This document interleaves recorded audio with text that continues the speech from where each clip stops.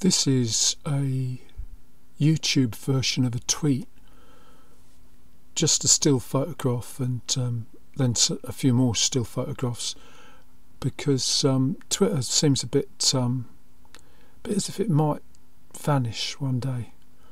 So this is a backup. The main photograph is just outside the Devon and Exeter Institution, and has information about a map, digital map of Exeter. Go to specialcollectionsarchive.exeter.ac.uk, and it's part of the Digital Humanities Lab and the Special Collections. And I've added a marker for the Radio Shack Access All Aerials just behind Debenhams on Princess Hay towards Southern Hay.